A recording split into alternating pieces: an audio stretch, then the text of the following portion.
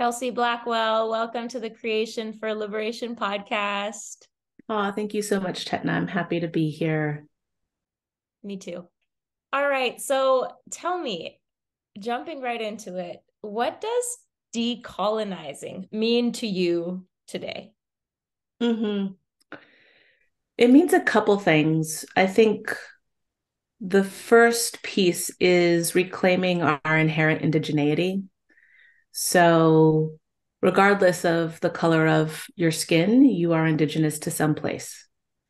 And your indigenous ancestors had a way that they were able to survive through relating to the land, living harmoniously with others, um, engaging in ritual and sense making practices to help them understand their place in this world.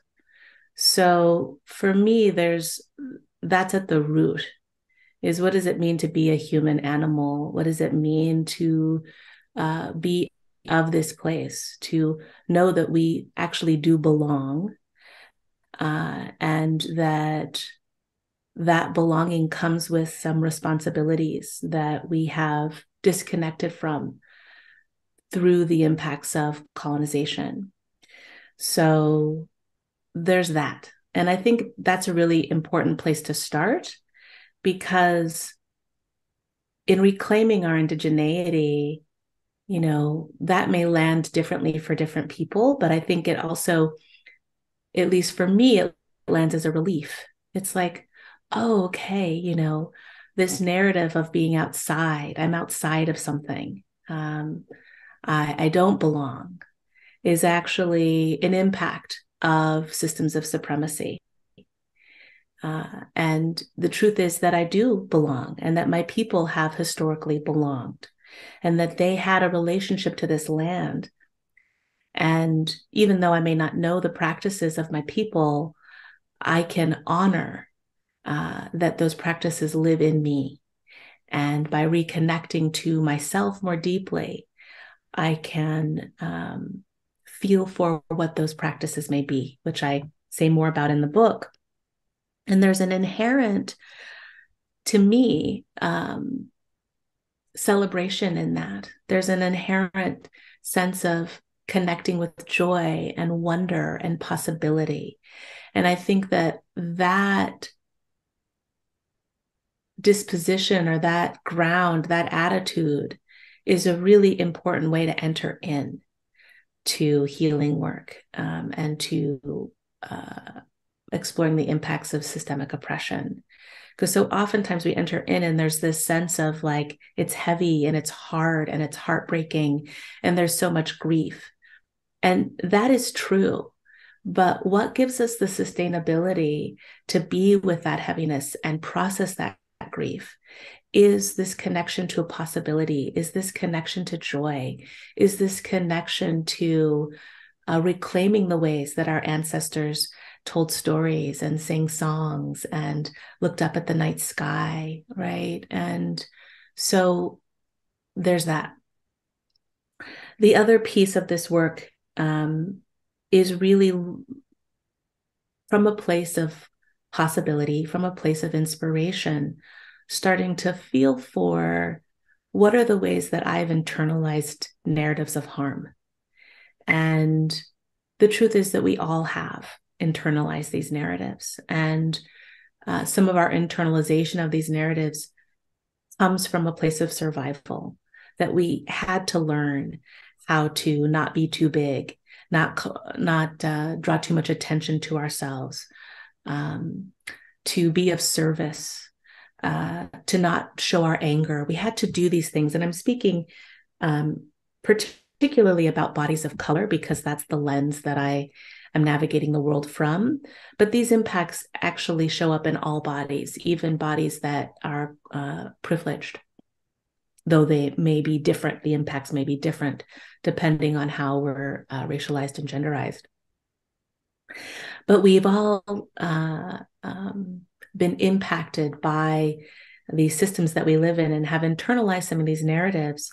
And this internalization shows up not just in our thinking, but actually how we are in our bodies. how we even relate to our bodies. And so some of this journey of decolonization, at least decolonizing the body, is starting to look at how do these narratives show up in me? And can I, with kindness, with gentleness, start to feel for the larger impacts of why these patterns have shown up, and then take steps toward a reclamation of who I really know myself to be, or who I long to be, or what it is within me that's ready to emerge. And I think kindness and gentleness is the next really important piece of this work, because, in my work with clients, very often, they're aware of these patterns that they're in. They're aware that their boundaries are, not as strong as they want them to be. And they keep saying yes when they want to say no, that they're overworked and they're tired, or that they have good ideas, but they can't find their confidence in bringing those ideas forward. And what I call the program in the book, which is really the colonialist, imperialist, white supremacist, transphobic patriarchy. It's just easier to say the program than, we could add some more things on there too, I'm sure. But what the program makes us believe is that if we're not thriving, then it's because there's something faulty or deficient within ourselves. If we're not at peace, then it's because there's something wrong with us. And so we show up, and oftentimes there's that sense of aggression is actually one of the ways in which we internalize the program, is by showing up to this work and being super dedicated to fixing ourselves. And I like to offer a really zoomed out perspective that, this way of being isn't actually of your doing. This isn't actually connected to something being wrong or faulty within yourself. This is a survival technique. And it's probably a survival technique that you learned from your parents, and they from their parents, and so on and so forth. And when we see it that way, it gives us access to, I hope, more understanding, more compassion for ourselves. And that's how we enter into this internal work, from a place of gentleness and kindness, compassion and curiosity. Thank you. There's so much there, so much richness and flavor. I'd love to also touch on those different points after I ask this question. How are you holding the both and of exploring your own indigeneity? And I'm asking this as both an immigrant and a settler here, of indigeneity with some fragments of my lineage in South Africa, in India, and now here living on Turtle Island. How are you holding the both and of exploring your indigeneity, which I'm curious about specifically, and then also the indigeneity of the land that you and I are both on here on Ohlone Muwekma tribal lands? Yeah. So a little bit about my background. My people are from Nigeria and the Congo and Ghana. The West African diaspora it really shows up in my family line. Lots of West African countries. Those are just the ones where I have a predominant percentage of my line. And then I also have Scandinavian ancestry, which I find very curious, and German ancestry, French ancestry. And a little, interestingly, I did this 23andMe test, and a trace of South Asian ancestry, which I'm also very curious about where that comes from. So there has often been this, feeling, especially when I was growing up, that I didn't belong, and I grew up in a very white, very conservative community. I grew up in Utah. So, and I talk about this in the book, how I really went through the motions, as I think many of us do, who straddle cultures or straddle racial identities. We are looking for what is it we have to do to fit in. And oftentimes that journey is subconscious. Sometimes it's very conscious, but for me, it was not something I knew I was doing, but it was like, oh, if I wear the right clothes, if I listen to the right music, if I have my hair just so. So there has long been this bone deep hunger to understand, where do all of my pieces belong? And as I got closer to understanding where my people are from, that led me to want to explore those traditions. Like, okay, what is Ifa and Yoruba and the Orishas? Um, what are the indigenous practices of the Dakara people? I even became, it's interesting as I reflect on this, because it's like, of course, but early on in my 20s, I was very, very connected to the Bun tradition of Mongolia, which was part of my Buddhist community. And I can reflect on that and understand why. I was like, oh, here I am with a bunch of white Buddhists, and we're all doing these indigenous practices, and none of us actually are part of this culture, but we all have this longing to connect with some intact system. And so there's we've been drawn to it like moths to a flame. And I was in that number. So where I am now, is this understanding that for so long I was looking outside of myself for my belonging, which I think is really natural to do. And it was both a blessing and a challenge that my racial identity meant that I was never going to find full belonging in any one community. I could be in this white space, but everyone knows I'm not white. I'm, clearly racialized as Black. And I can be in this Black space, but also I have white ancestry. And also there are ways in which I experienced the sense of racial imposter syndrome, where it was like, oh, am I Black enough? Oh, I didn't grow up with those cultural references. I don't know those foods. I don't know that vernacular. So I would feel outside of that. And the pain and the heartbreak of that really led me to understand that my belonging really can only be found internally, and connecting with how my ancestors live within me. So while they come from these disparate lineage streams, within my body, there is congruency, because I am here and I am alive, and I am deeply spiritual and connected to a place.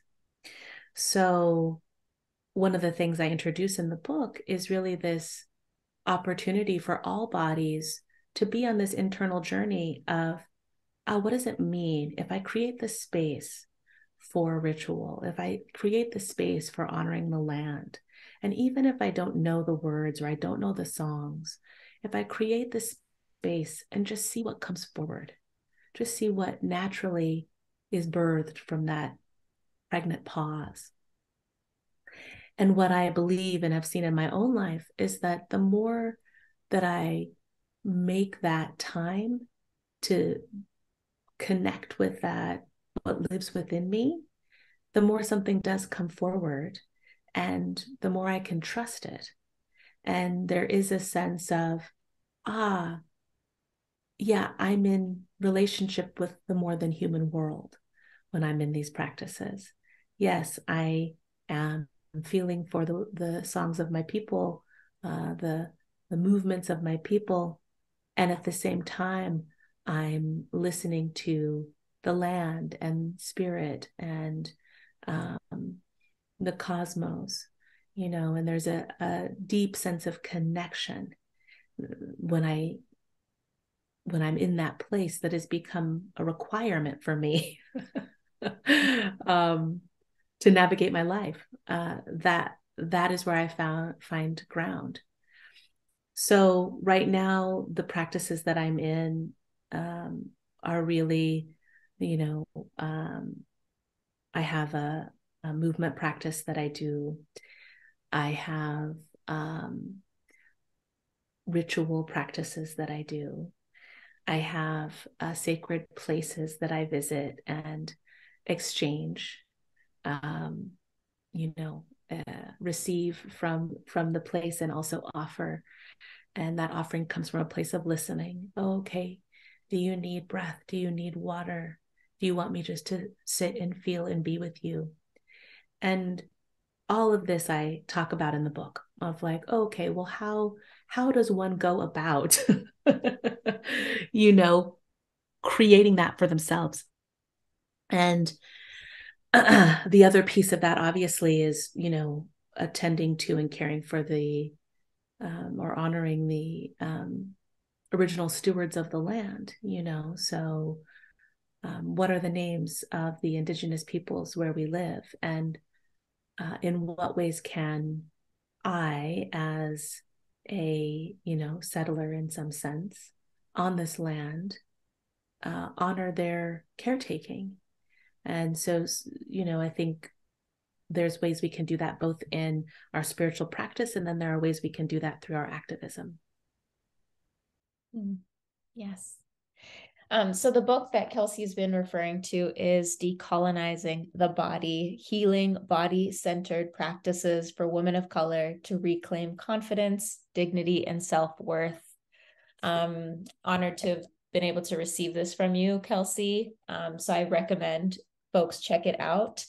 But I am curious to know from you, maybe it's a relation you have with a piece of the land, with a plant, or whatever it is that you're in relationship with that you give and receive from. I'd love for you to share a little bit more about that relationship and how you are in communion with it, if you wouldn't mind sharing. Yeah, totally. Well, this practice of connecting with a landscape comes from my sense of wanting to build a feeling of community.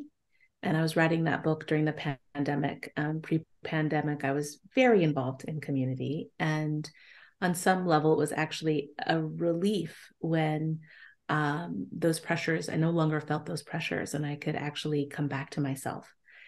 And on the other side of the lockdowns, there has been a lot of question of, okay, well, what is community?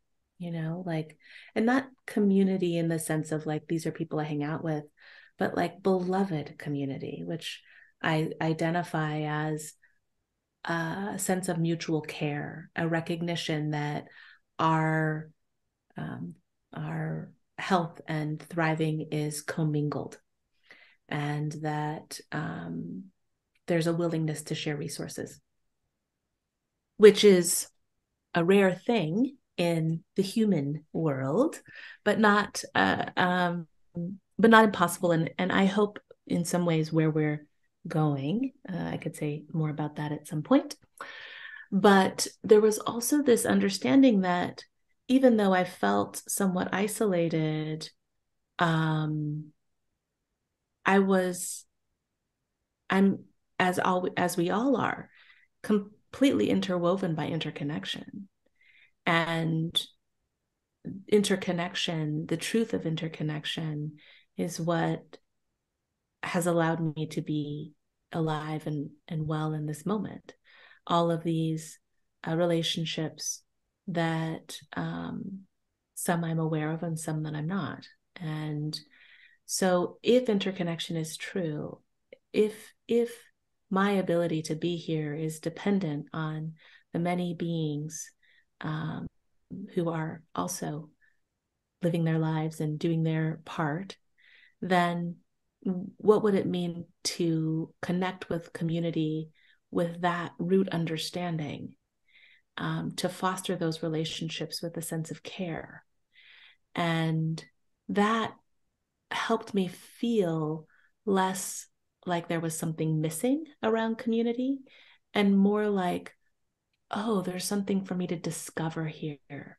There's some beings and some places they're just waiting for my recognition. And as I uncover them, I can tend to those relationships with intention, so that rather than their sustaining of my being this thing that's kind of happening without me really knowing or acknowledging it, there can be a recognition of their offering, and at the same time I can show up in exchange with them. Okay, how can I be here for you?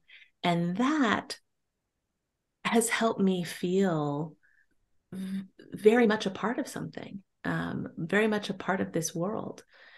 I do not feel lonely. Sometimes I am alone, but I do not feel lonely because I have friends all around me. So I went on a bit of a journey in my neighborhood, and with the lens of what are the relationships, what are the beings, what are the places that are feeding me, and let me formalize this relationship. And so I identified two places. One of them is this grove of redwood trees that's at the top of a hill. And I live near the ocean. And so the sun comes up, and uh, it doesn't reach my house until it comes over this particular hill. And so I like to go there some mornings and be with my tree friends, and watch the sun come up. It felt important to me that there was a place where I could greet the day, that's touching the sun kisses first. And so when I go there, I greet each of the trees and I offer some breath. I sit and just listen to what's happening. And I'll also say I live in San Francisco, so it's not like I'm going away. Like life is happening all around me. People are there with their dogs, and sometimes there's construction, and there's a high school nearby, and kids are walking to school, and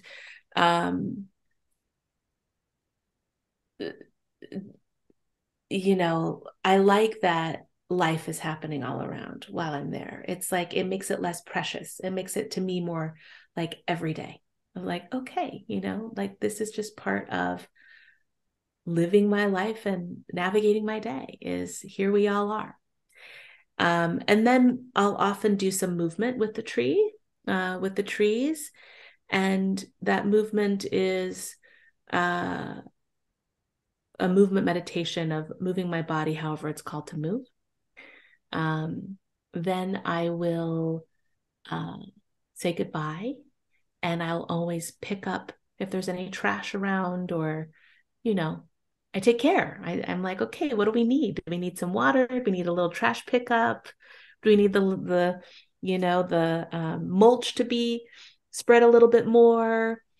So that's what that looks like. And what I find is that when I haven't gone there, I miss them.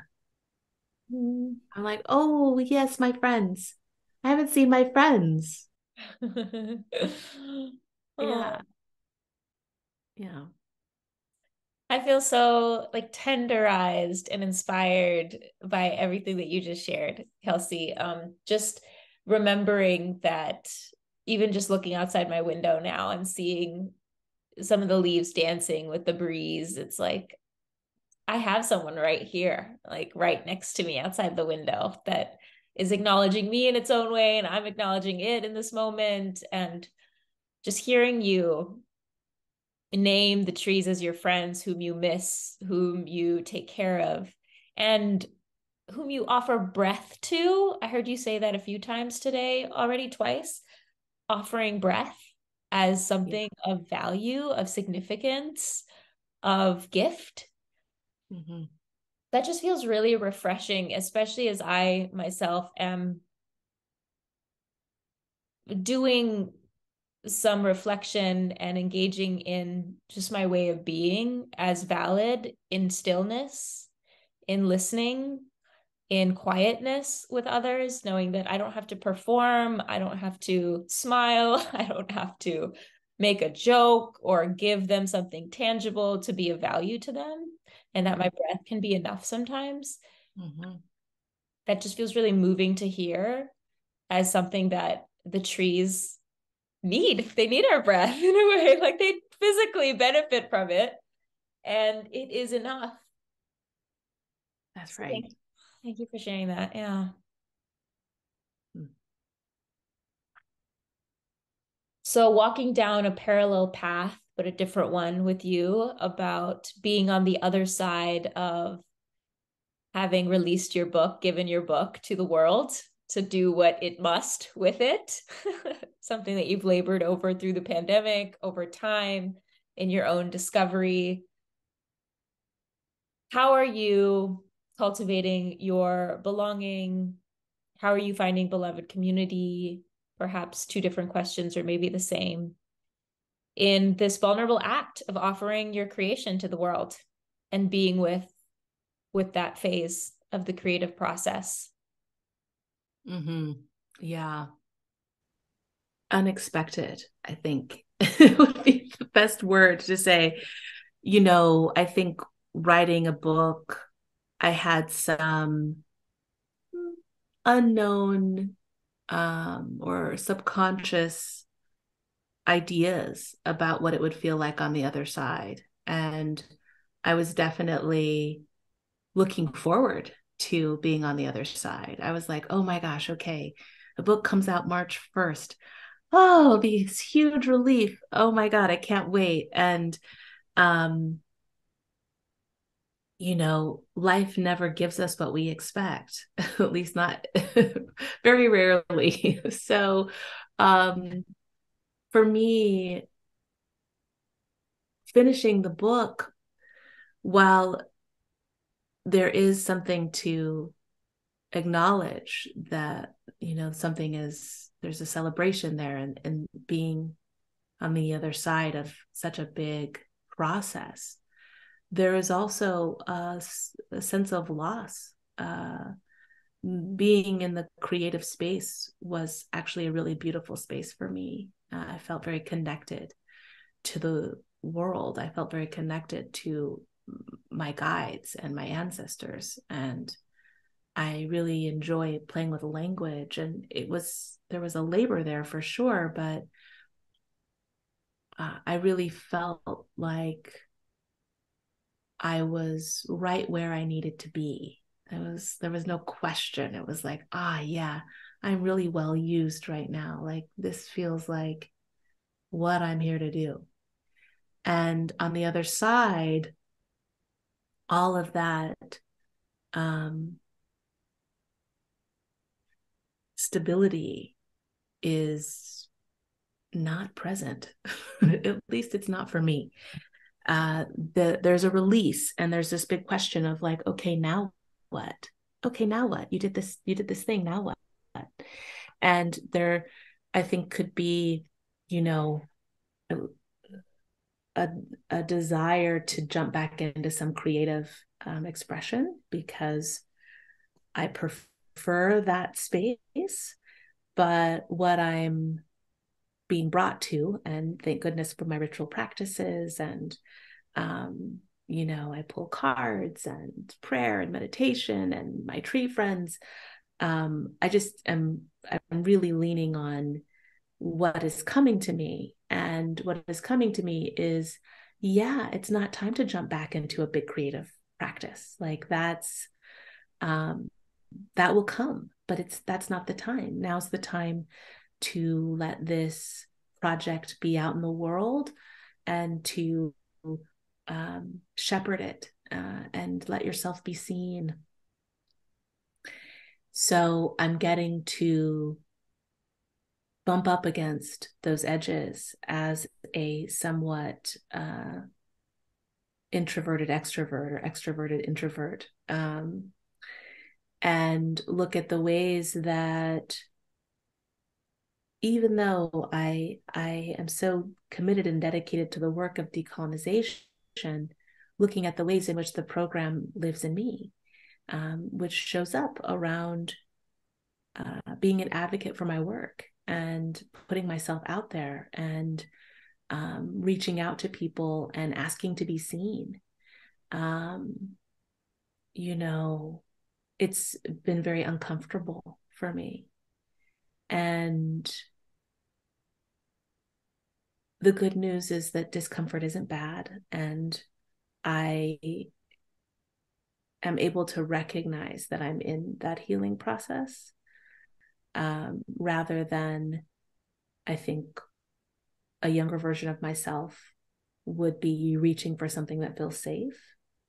Um, so I'm able to be in the discomfort, to feel the edge around emailing folks and asking to be on podcasts and reaching out to different bookstores and what have you. I'm like, okay, whoo, here we go.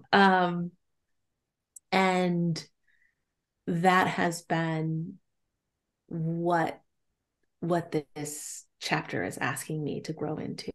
That's the healing that's here for me to do. The good news also is that having done work around internally sourcing my belonging, it's so tricky because that old narrative shows up.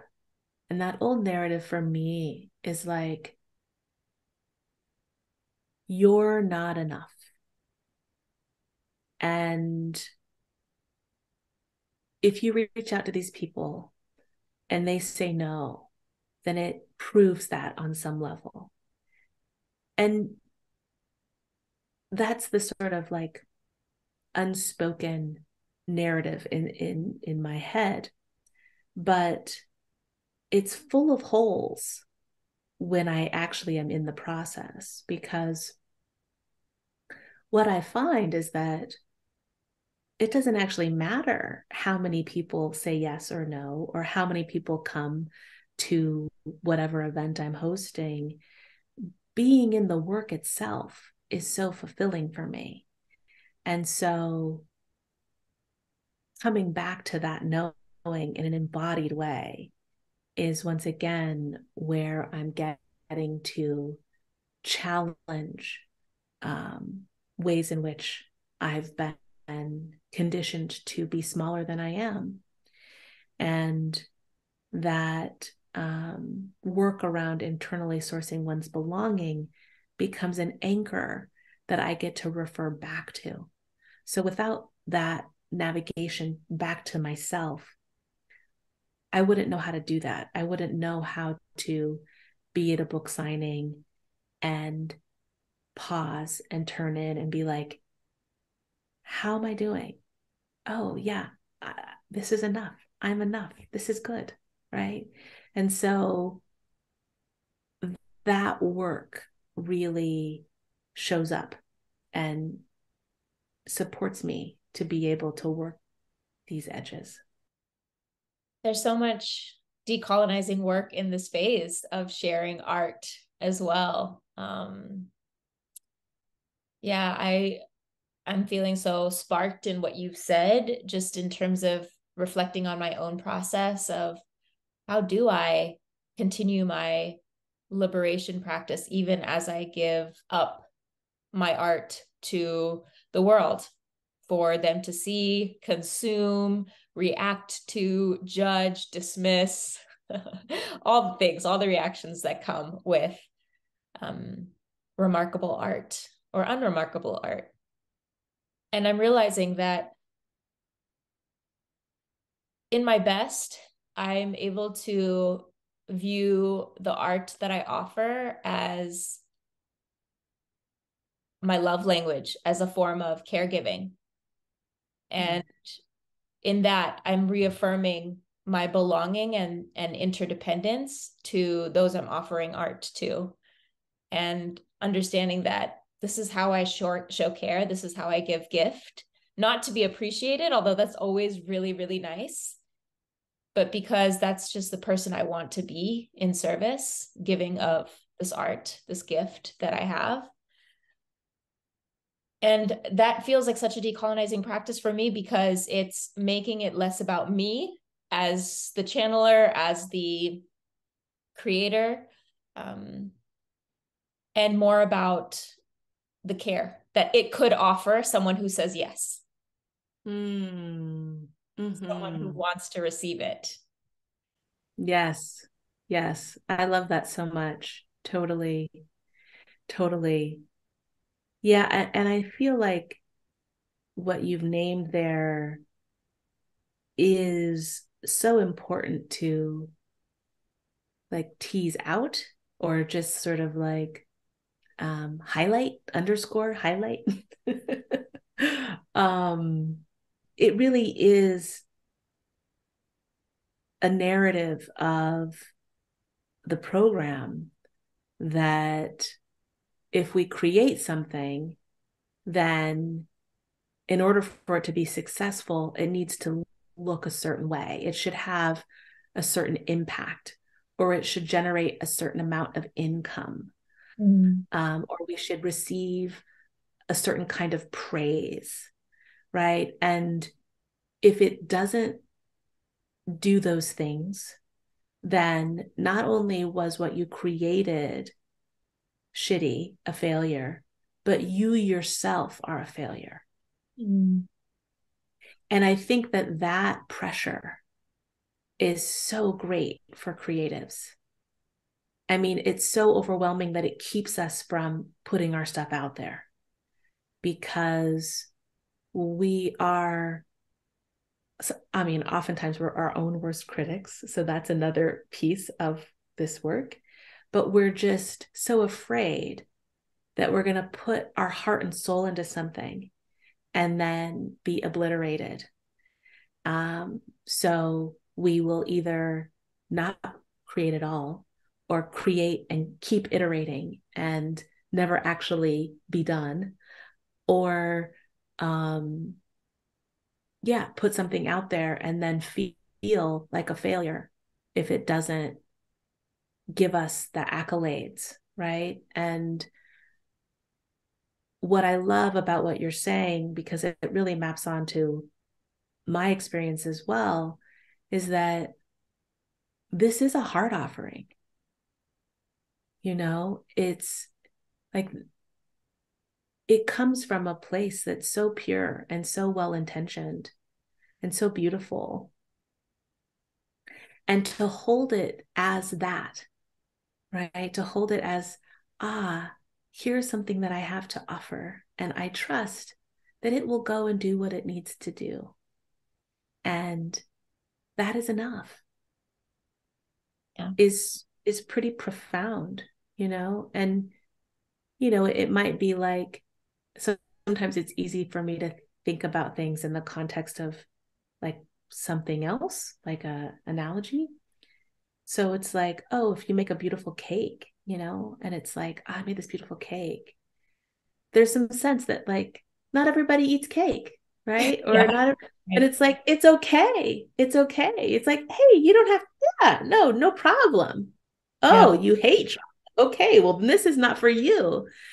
But then there are people who are like, oh my God, this cake is amazing. You make it for them, you make Yes. it for this sort of sense of understanding that whatever chord was struck with you in the creating of it, like that chord will be resonant to others who you may not know, who you may not interface with, but it's like it's coming from a place of your humanity. And so others recognize the beautiful humanity in others. Absolutely. And yeah, yeah. So you put it out from that place. Yeah, something that I emphasize a lot in my own practice and with anyone I'm in conversation with around this.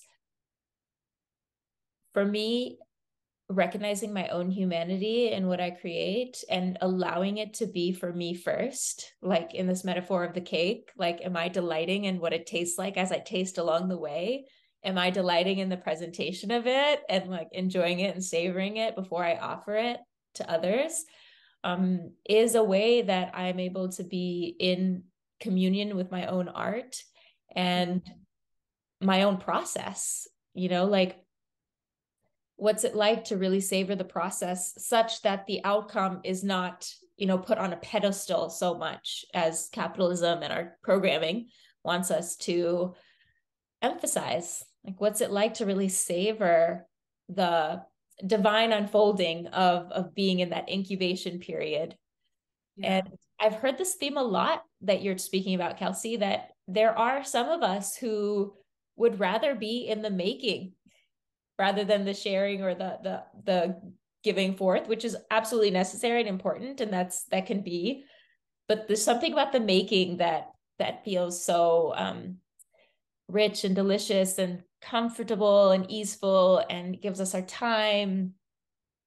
And I'm thinking of my friend Ray Phillips, who talks about being pregnant and how she wants to be pregnant with a new book, or she literally just released in proposal form a recent book, and she's celebrating the rejections because because the exercise for her is putting it out there first, and advocating for her work. And that brings me back to the act of just like giving, that is the medicine, that is the success, just the reaching out and offering. And however it's received is however it's received by whomever wants to eat the cake or just look at it and be like, it's so beautiful, I don't want to cut into it, but you can appreciate Totally. it, that the offering is the creative act sometimes, and that it's okay to want to just be impregnated and just be in gestation for a while. Totally. Yes, I can't wait to be pregnant, unquote, again. 100%. Yeah. And I think there's also something important, at least for me, in like honoring the full process. Yeah. It's like, oh, yeah, I really like this stage. But if I think about the cycles of things, just like the cycles we see in nature, the cycles we see in our own life, right? Like there is a cycle to the creative process. And,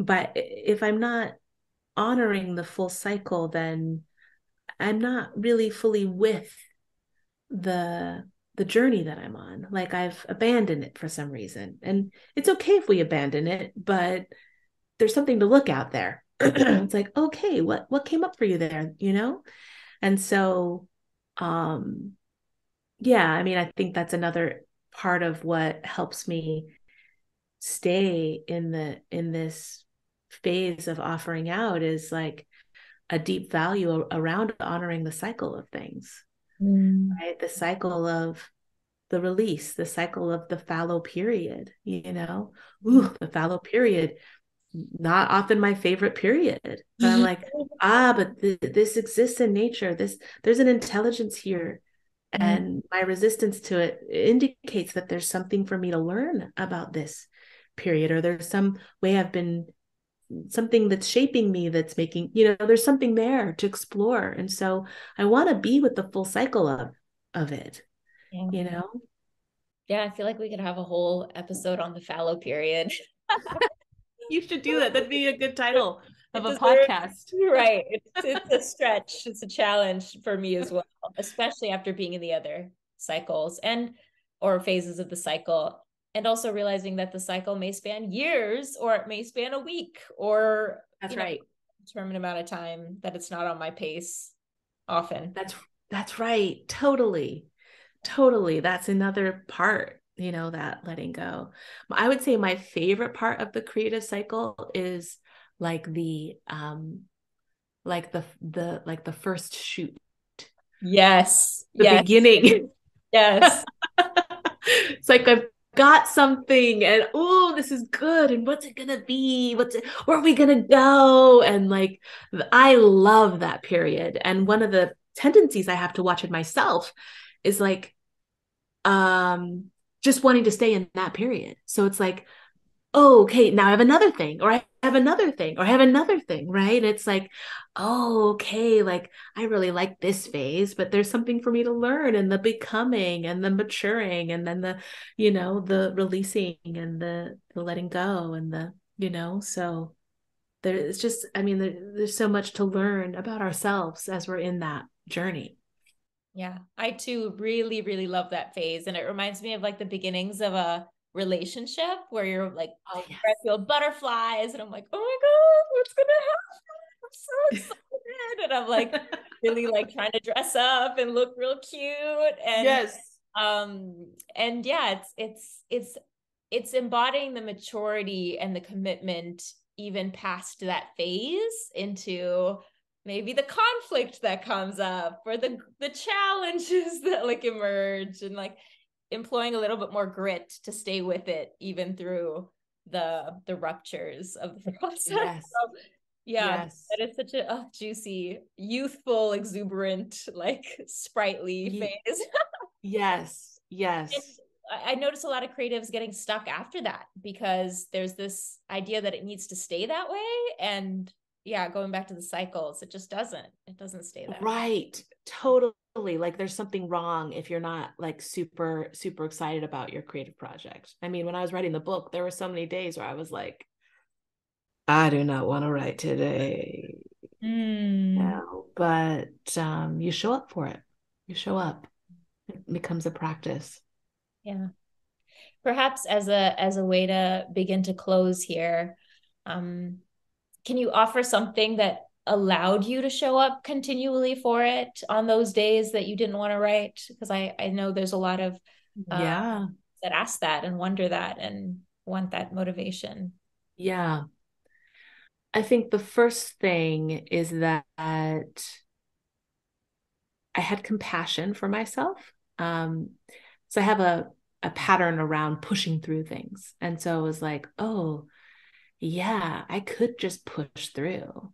But what would it mean to like really stay with myself in this process? And so there was a gentleness that I required in my writing process, that I wasn't just going to like grit my teeth and get through it, but that I would be kind to myself. And so one of the ways that I did that was um, I would say, okay, just 20 minutes, just 20 minutes. And if you want to go longer than that, great. And if you don't, then you've done enough for today. Mm. And that was really helpful for me, because some days I would be like, yeah, this was pulling teeth. I've got nothing. I'm done, but at least I did that. At least I showed up for that time commitment that I made. And then many other days, it's like, oh, you get back in there and you know, like you end up going much longer than that because ideas are coming to you. Another thing that I did to make it as kind as possible is that I never stopped writing when I felt stuck. Mm. So even if that meant like um, erasing a bunch of stuff that I'd been working on and going back to the last great thought that I had, great. But I needed each day to open the page and reread what I wrote and feel like, I could follow that trail, Mm. rather than like, oh, and now I'm in the mud puddle and I got to find out how to get out of this mud puddle. It'd be like, oh, I mean, I might even end in an incomplete sentence that I know how to finish, just because it gives me a sense of like, uh, um, not feeling defeated right away. Right? It's like, oh, okay, yeah, I know where I am. Mhm. The other things I did were a little bit more like structural. So, you know, uh, having an environment that works for me is really important, and really protecting that environment. So it was like, yeah, I'm not available. And really having boundaries around distractions. Because when I'm like stuck in writing something, there's nothing I love more than a distraction. I'm like, yes, call me now. Why is no one calling? Oh, because I have my phone on whatever, sleep or whatever. So yeah, I really had to protect that. Um and then I used the Pomodoro app to write, which really worked for me because in those breaks, like it would always be like, oh, okay, um, I'm going to get a break. And if I don't use the Pomodoro app, I would just write and write and write until I had nothing else to say. And I was super exhausted. And so it really gave me a good structure of like some sanity around the process. And sometimes I would write through my breaks. I'd be like, no, I have to keep going. And other times I was like, oh my God, I got 7 more minutes before a break. So it just was helpful to have that. And then I would have like gentle goals for myself around on writing days, like sprints. It'd be like, oh, okay, I want to try to write 4 hours today, or I want to try to write 2 hours today. And then sometimes I would make it and sometimes I wouldn't. But for me, the overall goal was just, did I show up for my writing today? Whatever, regardless of what came from it, did I just show up? Yeah. And that was the barometer of success for myself. Yes. Love that. I mean, I'm hearing the theme of like taking off the pedestal, the outcome, and honoring the process of just showing up consistently. And then I'm also hearing the theme that you mentioned in relation to what decolonizing means, and that's gentleness and kindness as a facet of it. And it's really beautiful to hear how you embodied that as you were writing a book on decolonizing the body. So for those listening, know that the way Kelsey wrote this book was a process of decolonizing the body. And that's really beautiful. So Kelsey, is there anything else you want to share for now that's on your heart that you would like to speak out? I'll just say, if anyone is dreaming of writing a book, I want them to know that even if it feels like a lofty goal, or like you don't have enough social media followers, or you don't even know what you would put in your book, that dream isn't something that everybody has. And the fact that that is alive in you indicates that there is a book in you and it's possible. It can be done, right? And I think that